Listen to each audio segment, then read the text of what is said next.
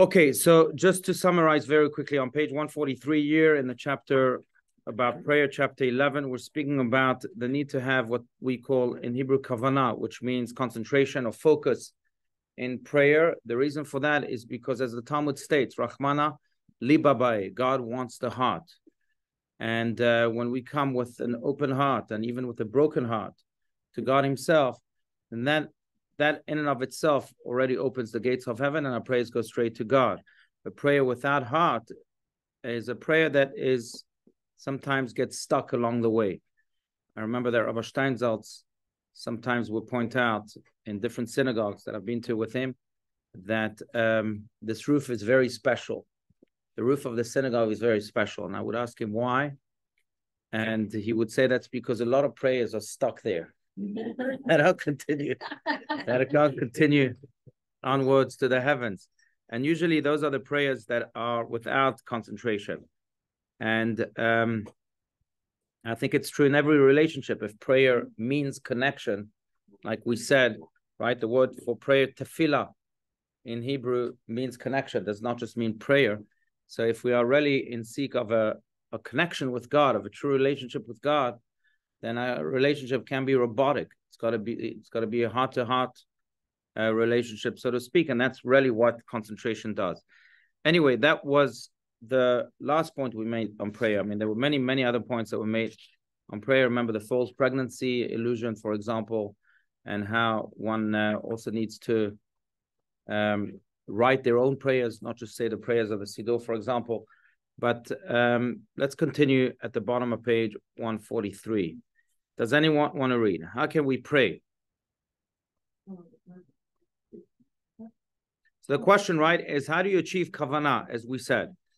Does anyone want to read? Please, anyone. Okay. Yes, please go ahead. How can we pray with genuine understanding and feeling? How can we engage in the worship of the heart that prepares our soul to pray? There is no certain formula, no guaranteed mechanism. However, there are methods that can at least point us in the proper direction. Here we shall discuss three. Right. Okay. 3 methods on how to achieve kavanah, how to achieve true concentration in prayer. Let's start. Let's read here the first paragraph of method 1. Go for it. First method. Yeah, continue. Just a little bit more. The first, simplest, and perhaps most natural technique has been suggested by a certain sage.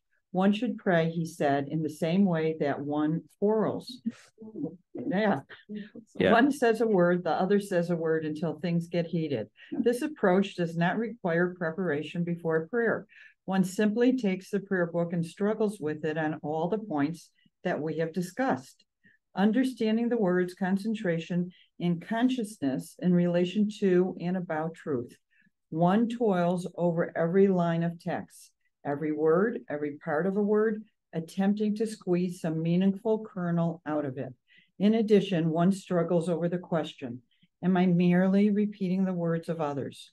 Or is this something of particular relevance to me? Right, and that's the quarrel. The difference here between just understanding the text and quarreling with the text is that when you understand the text, your relationship with the text is very cold. You're understanding it. Okay, this is what it says.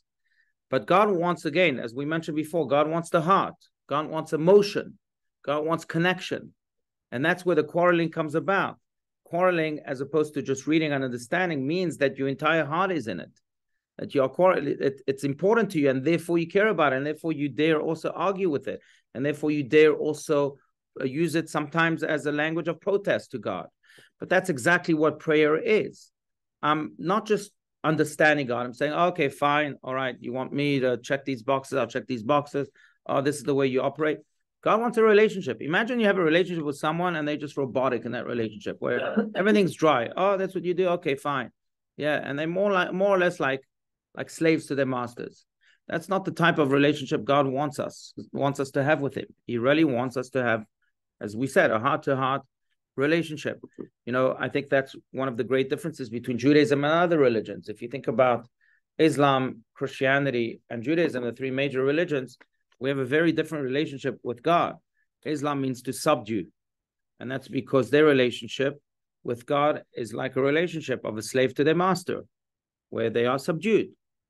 Whatever you say, yes, God. Then you have Christianity, which more or less sees that relationship as a father to his son, or son to his father, right? It's a more maybe special and maybe deeper relationship, but it's still, there's an authority, and then there's a subordinate, and yes, it's a relationship of love, it's a relationship of different fluctuations, but it's not that ultimate type of relationship, because that ultimate type of relationship is the way Judaism sees the relationship we have with God, and that is that we are not just slaves to our masters, we are not just children to our parent in heaven, but we are also partners.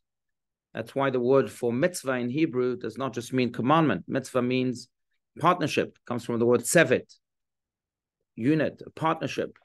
That's because we are partners with God, and God wants that partnership to express itself in all of the realms of our lives, especially when we speak with him.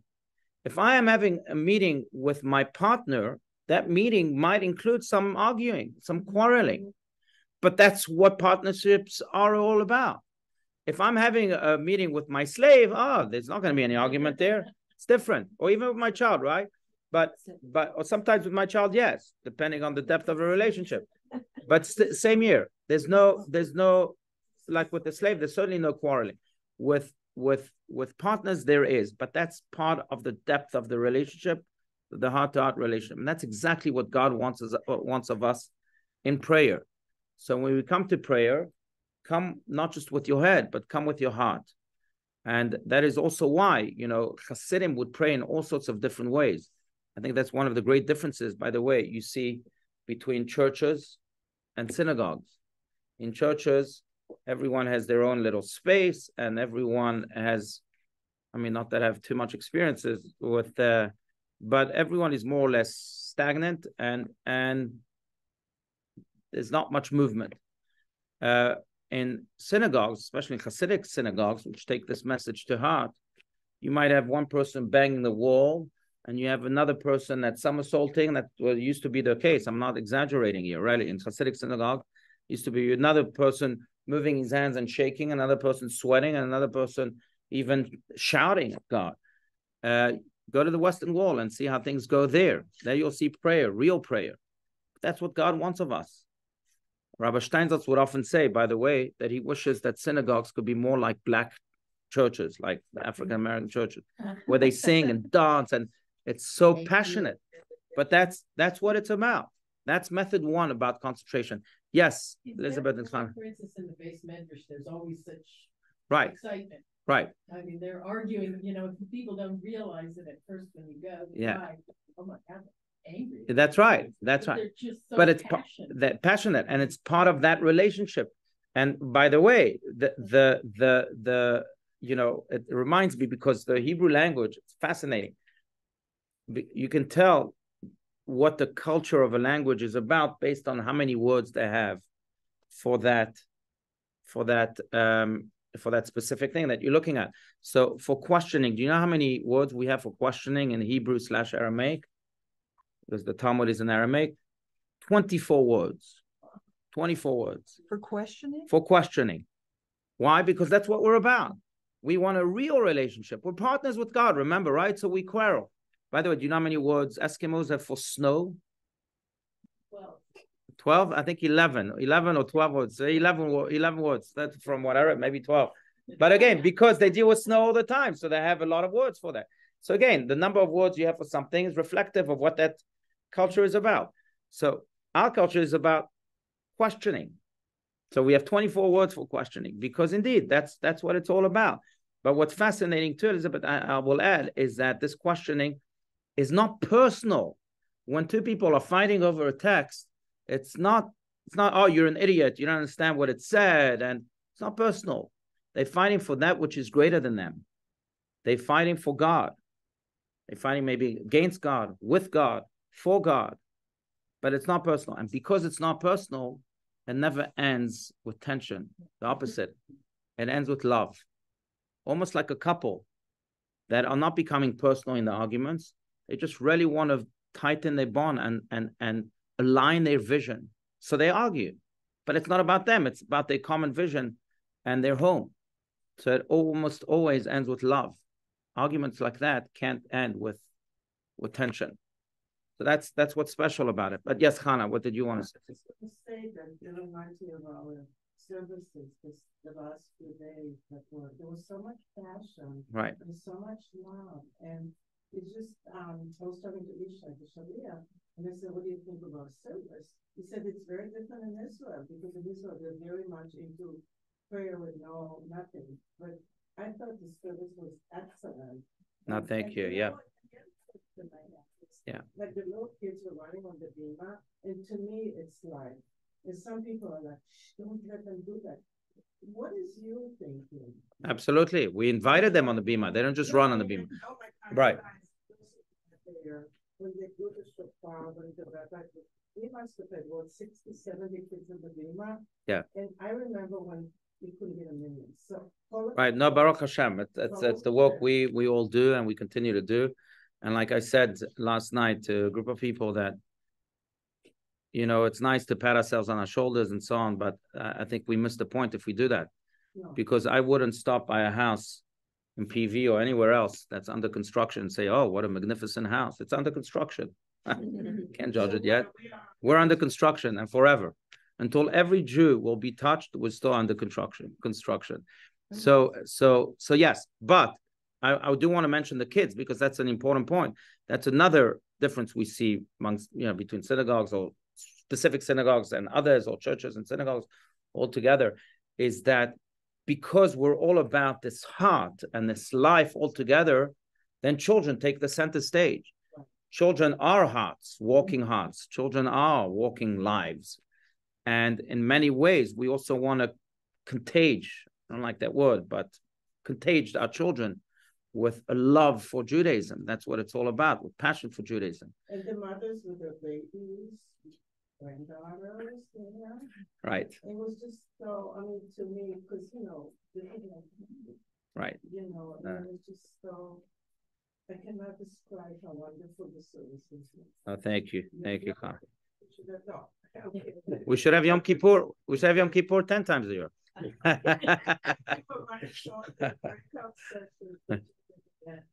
Yeah. I went to pick them. And then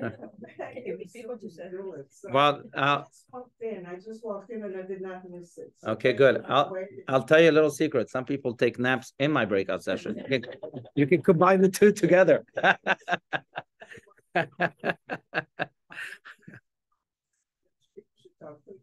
We all knew each other. Right. We were sitting with our little bunch. Yeah. And then he said, I just want to make sure they're not sleeping. That's right. Yeah. Yeah. Okay. But thank you for that. Yes. So anyway, that's one method. And Rabbi Steinsaltz continues to elaborate on this method of wrestling, of quarreling, of putting your whole heart and soul into it, right? Let's continue. Unless, again, there's other comments, questions. Feel free to speak your minds. Yes, please, Sue. I remember you said that when you pray, you should pray out loud. Right. But during some services, some of the prayers is silent. Why is that? Oh, that's a good question. So when you pray, you should pray out loud. You should actually verbalize the words, not just think them. Right. You bring them into this world's reality. It has many benefits, right? And we spoke about this. But some prayers are silent. It doesn't mean that our words are silent, that we're not speaking them. We are speaking them just in a whispering way, right? Like the Amidah prayer, for example, right? That's what you're referring to. So some prayers are silent for multiple reasons. One major reason is because silence, as opposed to what the world may think, and I know you have that in music, right?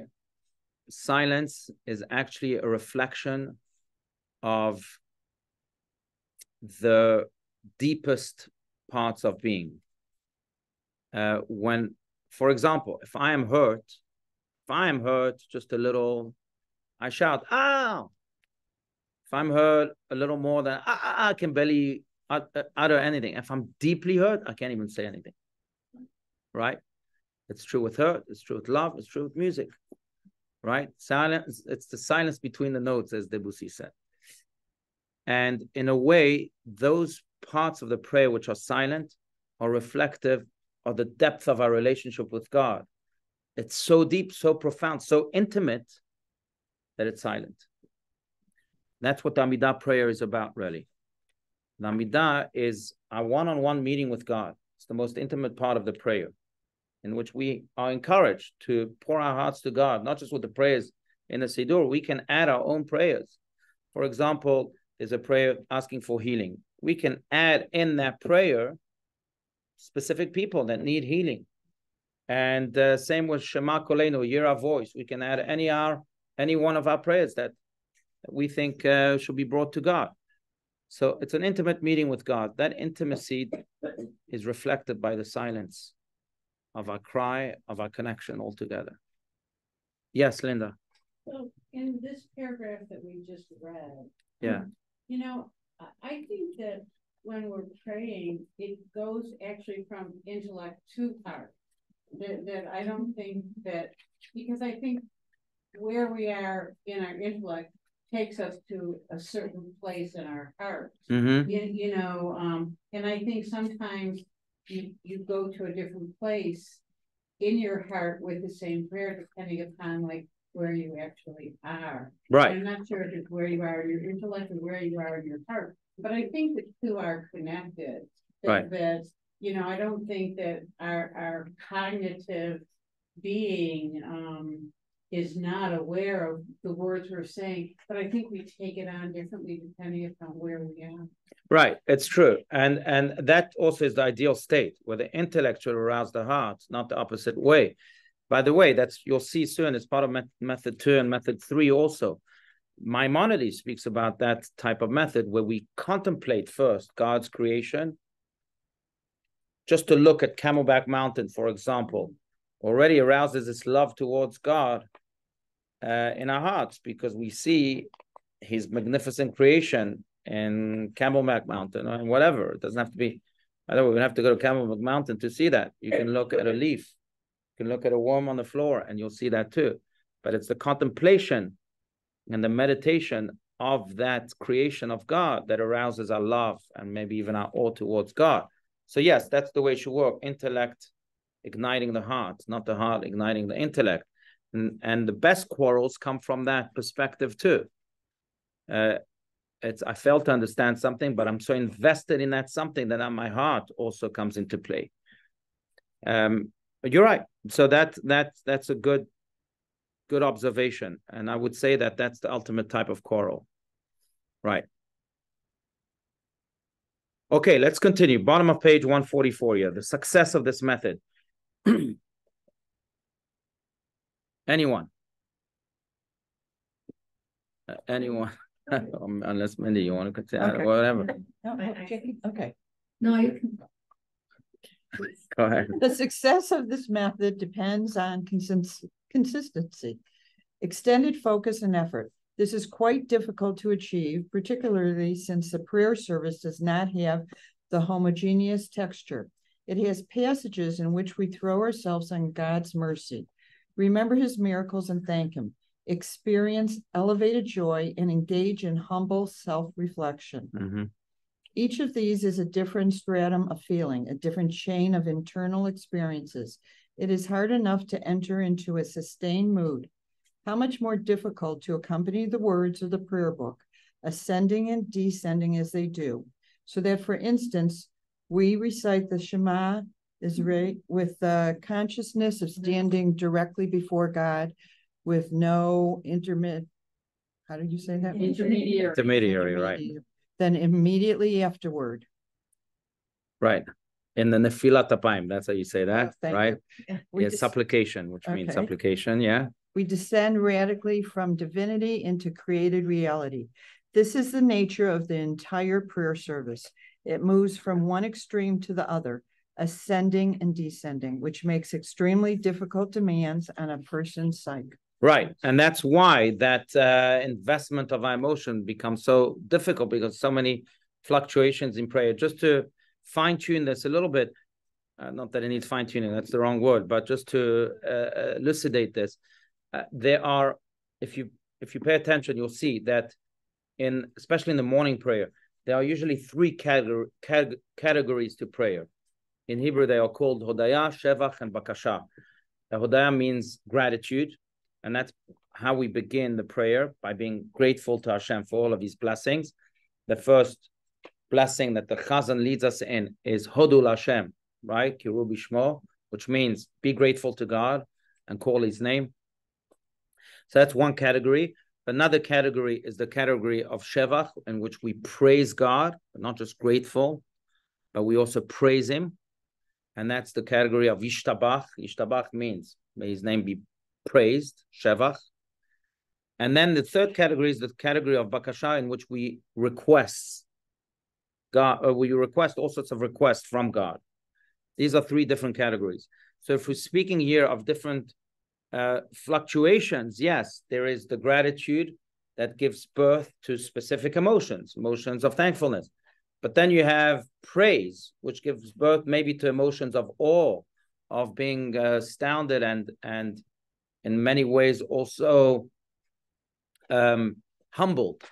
And then you have the third category, which is the category of request, which now gives birth to a whole set of other emotions in which we become almost intimate with God, where we feel like, okay, we can ask things. And that gives birth to emotions of intimacy, emotions of I would say compassion, also emotions of other things that that relate to that third category. So within prayer, we can jump from one emotion to another, and we can have an assembly of some 20 emotions. So it's hard to jump from one state of emotion to another. And that's what Rabbi Steinsaltz is saying here. Maybe this is also why the Baal Shem Tov would famously say that when one prays, he should know that he might not come out alive. And therefore, sometimes after you pray, you should be grateful to Hashem that he saved your life. Why? Because prayer should be such an exercise, an emotional exercise, that is so taxing. On the other hand, so also reinvigorating, right? Let's not forget. But still, that person can expire in the middle of prayer. Is that why they used to say that people cannot start studying Kabbalah until they're in their 40s? Yeah, well, that's different. That's a little bit different. And I want to differentiate here between prayer and study. If you think about this, prayer and study are really two opposite things. Prayer is when I am trying to reach God. Study is when God is reaching me. God gave me the Torah Mount Sinai. So it's a different direction. So when God reaches me, yes, I also have to be prepared. And that's where the study of Kabbalah comes about. And that's when I have to be mature enough and receptive enough and to be able to receive that Torah. But prayer is actually my own exercise. And that's why it's so much more dangerous too, right? It's me doing all the investing, all the exercise, all the emotional investment or engagement. And that's really why it's so difficult. And this is what this is saying. Now, one who prays in this way, then after prayer, you usually feel two things. One, you feel a sense of true reinvigoration or cleansing, because you went through every emotion and you filled it with divinity. But on the other hand, you also feel exhausted. And that's why, there's many stories, many Hasidic stories about, again, Hasidim praying. Who would do this? They would pray with their entire emotions. But this is also why sometimes Hasidim, after prayer, they would need at least an hour of rest, something like that, in order to transition back to this world. And that's what prayer should do to us. But that's also why, by the way, just to add, that some Hasidim had methods within prayer so that they wouldn't lose it completely. It wouldn't expire. For example, Rabbi Elimelech of Lizhansk was one of the great Hasidic masters of 250 years ago. He was the brother of the famous Reb Zusha. Both him and his brother took upon themselves the suffering of the Jewish people. How? By going into exile. They went for a whole year, some say more, into exile, and that meant that they would travel throughout Poland where they lived, and they wouldn't stay more in one place for more than one night. There are many stories about their voyage throughout Poland, but Rabbi Elimelech of Lizhansk, when he would pray, he would look at his watch. And most people, when they pray and they look at their watch, we know why it's full, why they do that. But when he looked at his watch, it was ready to ground him back into this world because he's all over the heavens. So he needed something to ground him back to the dimension of time. Yeah. But Connor, what do you want to say? Okay. That's right. You were exhausted from prayer. Very good. You prayed well. Yeah. But that's the idea. So if we can get, why are we learning this? I don't know if anyone is on this level. Maybe, surely many of you are. But if, like me, you're not yet at that level, I think it's to teach us that at least we can try and attain that level by focusing maybe not on an entire hour of prayer, an hour and a half of prayer in a sense, but at least 5 minutes, 10 minutes of our prayer should be minutes in which we have completely divorced ourselves from this world and thrown ourselves with our mind and with our emotions, all of those different emotions, into God's world. It happened to the last services on people. Mm. It felt so Right. powerful. And after the prayer, I was just right. I just cannot think, Right. It's Right. Really, really No, it's true. powerful. I think Yom Kippur also is staged in such a way where it's almost as if God does some of the job for you. He sheds your shells and he embraces your inner core, and then it's easier for the inner core then to really be fully revealed and fully engaged. Yeah. Okay, anyhow, so that's the fluctuation of emotions here. Let's continue. Again, unless, please, feel free to speak your minds. If there's any other questions. I just want to explain, I know some of these words written in italic fonts are not translated. Shemona Esrei refers to the Amidah prayer that we were speaking about, where we are praying silently or whisperingly. And the Nefilat Apayim is the prayer that comes after the Amidah during most weekdays, in which Nefilat Apayim literally means that our faces have fallen. Nefilah means fall, and Apayim means faces. Our faces are fallen. But it's a prayer of supplication in which we confess our sins to God. And we say, Ashamnu, Baganu, Gazalnu, and so on. And we ask for forgiveness. And that's why we're kind of ashamed. We fall. It's also a time in which we cover our faces. I mean, according to many of the customs, we actually cover our faces and we bow down a little bit. And the reason we do that, just to go into the details of that, it's interesting because bowing down, we find that during the Yom Kippur prayer also. There are times where we bow down completely on the floor. The reason we bow down is because if you think about this, in all of our interactions, who's at the center? Me. When I engage with people, I'm in the center. When I'm on a Zoom, I'm in the center. When I talk to people, I'm in the center. We even think or empathize with others based on first asking ourselves, consciously or not, how we would feel in that situation. So it's even when we empathize, we're self-centered. We extrapolate our thoughts in order to feel what the other feels. Oh, he just fell on the floor. That means he's in pain, because I would feel in pain. So even then, we're at the center. Bowing down is putting yourself and your ego completely down to make someone else take the center stage. Who? God. For the first time, God can be in the center. And when I get up, I hope to see the world then from God's perspective, not just from my perspective. That's what Nefilat Apayim should achieve every day.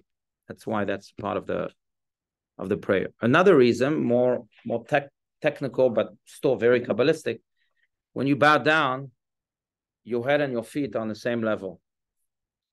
Every part of the body really represents something else. The head represents the intellect, and the feet represent action. Very often, we act based on our intellect. We think this is good, And therefore we'll do that which is good. Whatever our mind tells us to do, we want to do. At least we want to be at that level. We want to be led by logic, by rationality. On Yom Kippur and during the Nefilat Apayim, we say, you know what? Sometimes we have to go beyond logic. Some things are illogical, but it's what God wants us to do. Whether I understand them or not, I'm putting my mind aside.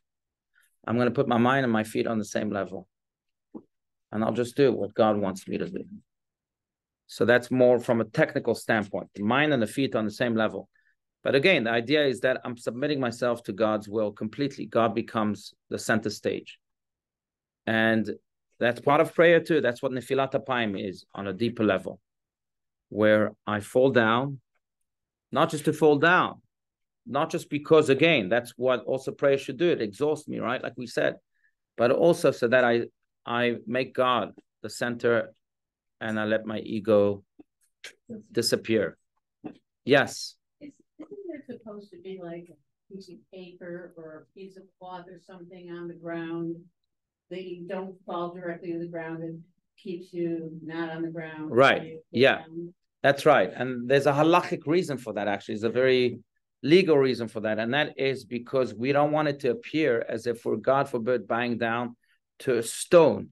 Stones have become part of the materials that idol worshippers use in order to, they worship stones. They worship statues made of stones, idols made of stone. So we don't want it to appear that way. And therefore we put a carpet or something else. So that, again, we're not buying down to stone. So at least it doesn't look like that. Yeah. But a lot of the body congregation have afar, Yeah, the Spanish Portuguese synagogues have exactly. have like this sand. Oh.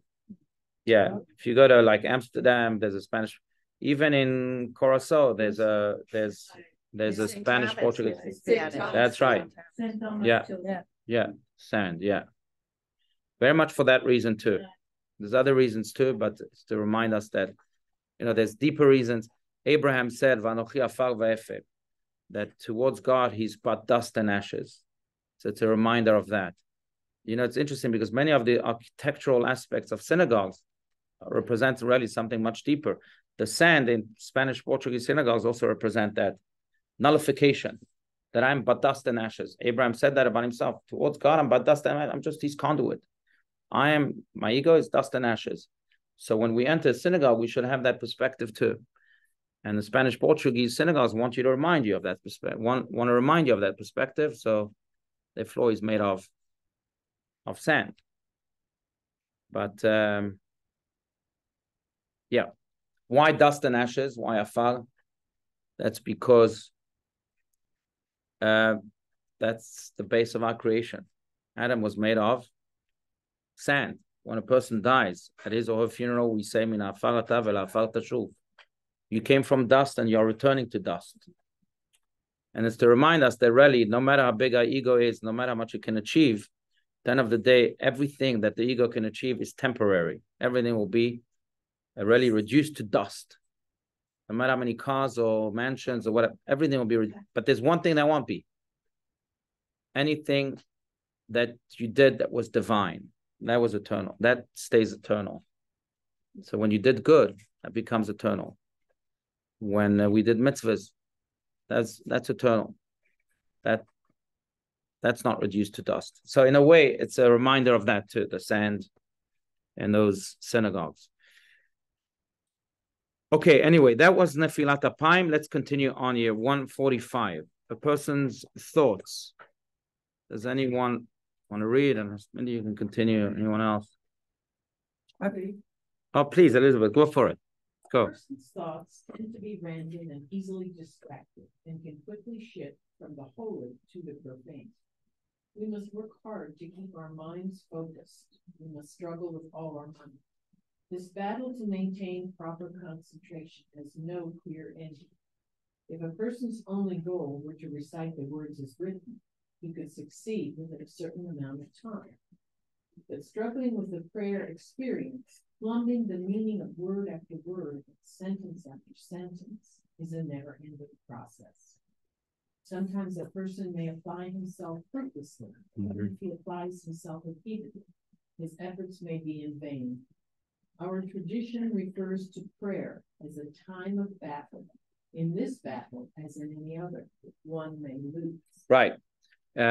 Yeah, that's right. It's a battle. Now, there are methods within this method, right, to maintain that focus, maintain that concentration. Sometimes, like he alludes to here, is repetition. Repeating a word or repeating a verse or pasuk. Now, by the way, I caught Rabbi Steinsaltz doing that many times. That during the prayer, you repeat a verse to focus on it more and more and more. And sometimes, rather, the repetition not only allows you to focus on the meaning of the word, but each time you repeat it, a new meaning is revealed and a new meaning. And that's why some Chassidim could have, I remember Mendel Futefas praying, and I remember his repetition of the word, Ata Echad v'Shimcha Echad. You are one and your name is one. And he repeated it and repeated it. And he's in complete ecstasy. He's not even paying attention to what's around him. But he's repeating that verse, repeating that verse. You are one and your name is one. And I'm sure that with every repetition, like a new light, a new meaning came to it. So repetition is certainly one method, like he alludes to here. Sometimes repetition doesn't help. And sometimes you lose focus. That's the human nature, right? Our minds float everywhere. It's reminiscent of this this story. I don't know if it's true, but it's an anecdote about also another Hasidic Rebbe who was once approached by his a student, a Chassid of his, a Hasidic Jew, who said to him, look, I've had this battle with my landlord who thinks that I owe him money that I don't, but he keeps telling me and demanding and he keeps threatening to kick me out. But miraculously, he hasn't spoken to me about this for 6 months. And I wonder, like, if I should continue to be worried or not. So the Rebbe said to the student, let me ask you, is your landlord Jewish? He said, no. So the Rebbe said, that means he doesn't pray the Amidah prayer, right? He says, no, he's not Jewish. He doesn't pray the Amidah prayer. He says, then you have nothing to worry about because these thoughts only come during the Amidah prayer. He's not going to remember that he has this fever. That's how the mind can float all around, right? So it's sometimes a big problem, but the repetition helps. And I think another thing that helps, a method again within the method here, is to visualize the words themselves. That's why it's so important, and we mentioned this, to pray from a Siddur. Sometimes, yes, your mind will take you somewhere else, but if you affix it to the letters themselves, then you'll have much more of a greater chance to focus and to concentrate. Kabbalistically, I will add that they say that the Hebrew letters themselves carry their own energy. Why? Because as opposed to other languages, the Hebrew language was designed by God. Aleph looks like an Aleph because God decided that this is how it looks like. Bet looks like a Bet. That's how God drew that letter. So it's God's letters. God's letters, therefore, have divine energies. And when I am focused on those words, completely focused on those words, I see them, I visualize them, then the divine energy comes and permeates my being.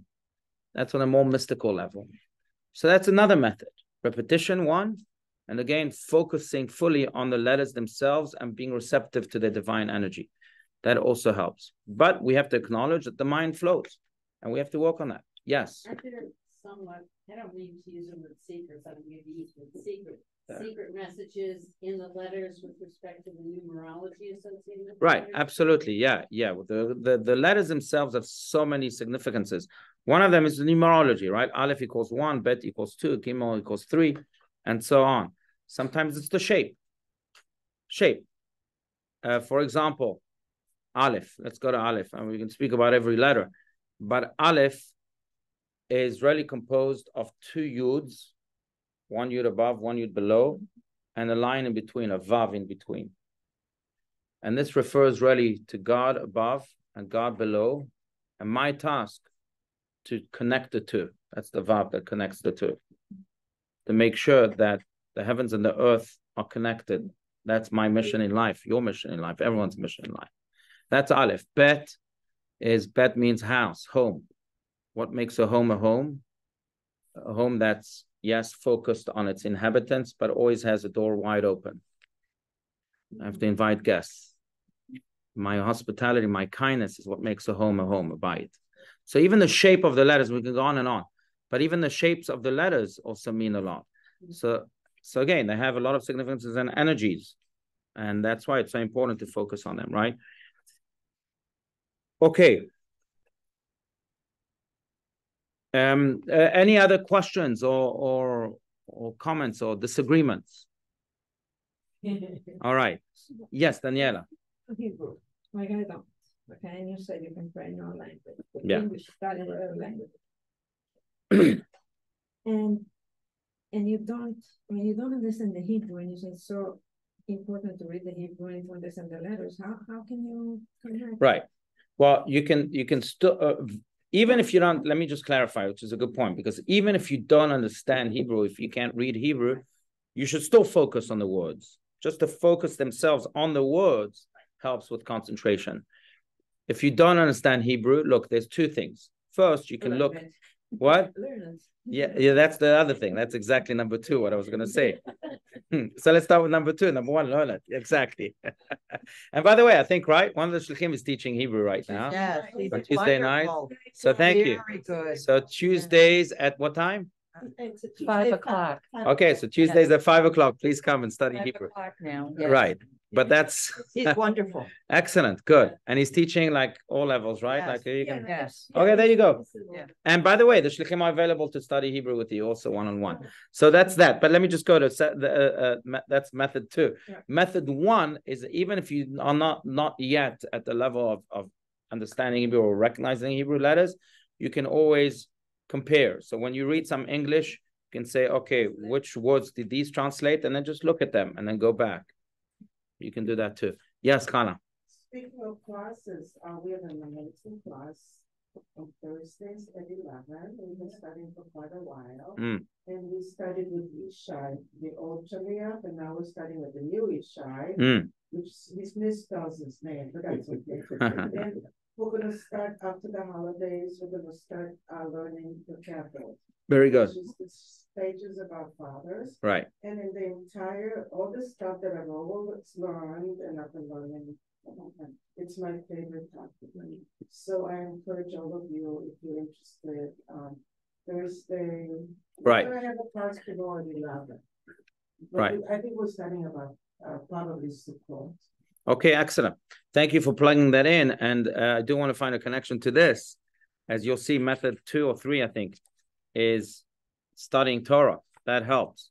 Because at the end of the day, if you think about this, prayer, as we said, is connecting with the divine. So studying Torah is also connecting with the divine. It elevates me to the plane of the divine. When I find myself in that plane, then I'll find it also easier to connect and therefore to pray, because I'm already elevated to that plane. So Torah study certainly helps. And that's why, yes, please join that class too at 11 o'clock on Thursdays. It will elevate you to the plane, and then prayer will also become easier, or that challenge, at least in prayer, will become easier. It's a question not just of where the mind is focused on, but I think it's a question also of where the mind is altogether, what the mindset is. If your mindset is a divine mindset, then automatically makes it easier to pray. But if you're thinking about the food or materialistic things all day long, then it makes it much harder to pray. Study, in a way, draws you away from that. So study is another method that, of course, Rabbi Steinsaltz will focus on.